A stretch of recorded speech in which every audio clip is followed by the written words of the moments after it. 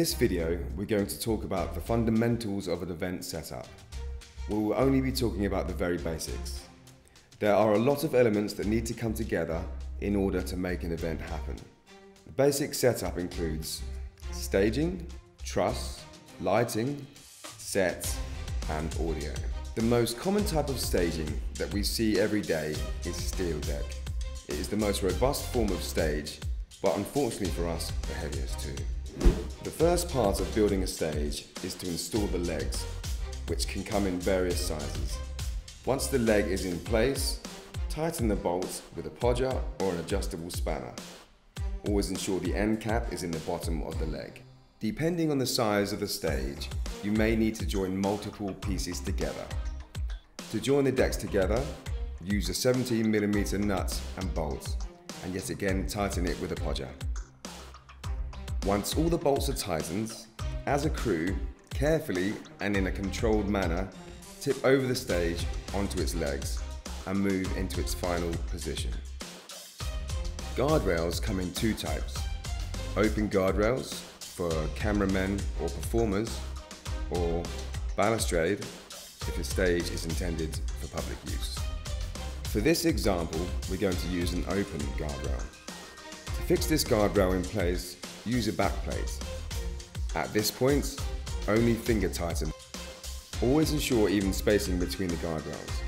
The easiest way of roughly measuring this is to use the width of your fist between the rails. Once they are all evenly spaced, then tighten the backplate with a podger.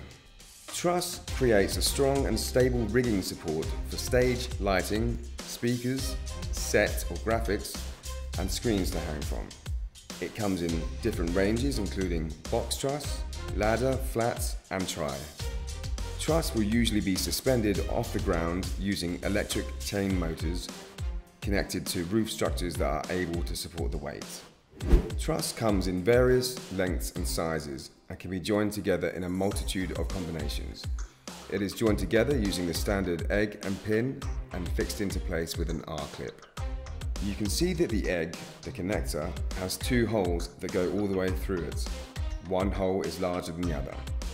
You must always ensure that the pin goes through the larger hole first when securing the egg to the truss.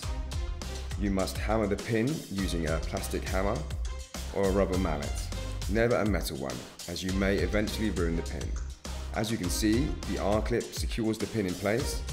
Only push the R-clip halfway through.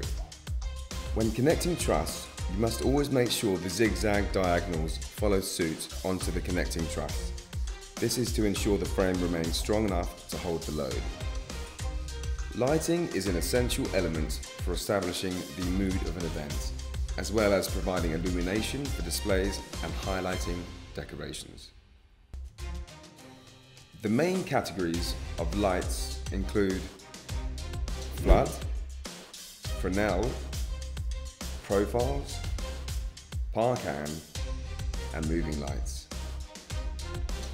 For this example, we're going to set up a moving light. This unit is called an R2 wash. It is a powerful LED light with smooth color mixing and DMX control.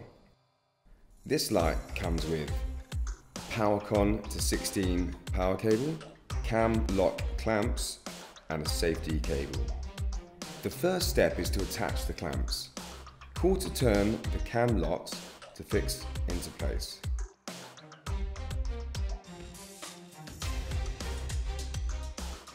Now to hang the lights on the truss.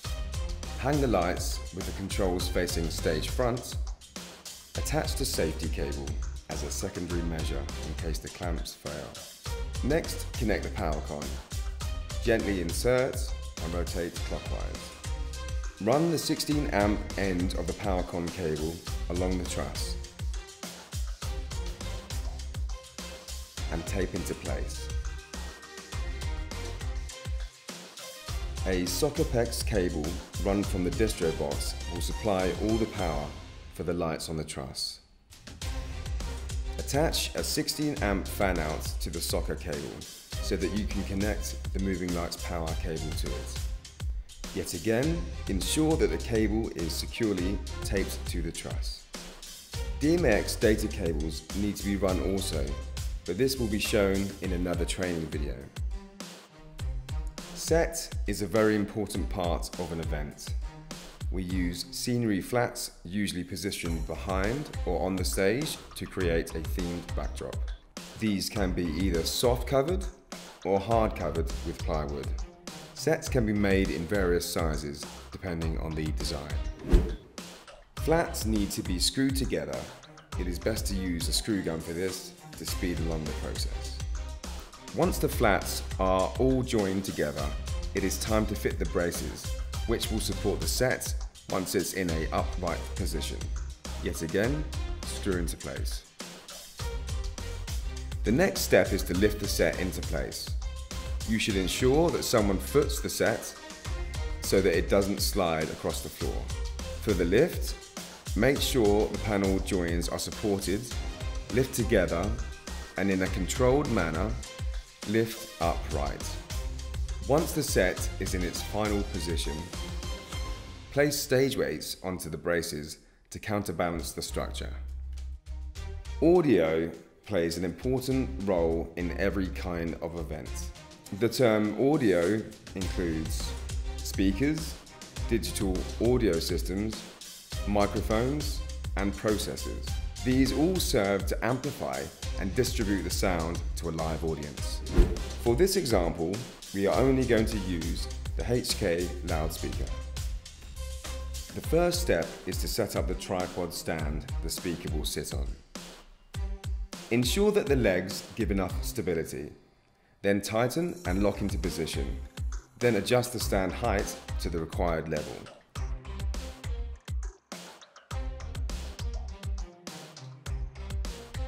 Now place the speaker onto the stand. Now to plug in the cables. Firstly, plug in the speaker on power cable and run out to the power source. Now for the data. Plug in the XLR cable and run to the data source or control desk. Always allow enough slack to allow the speaker to be moved.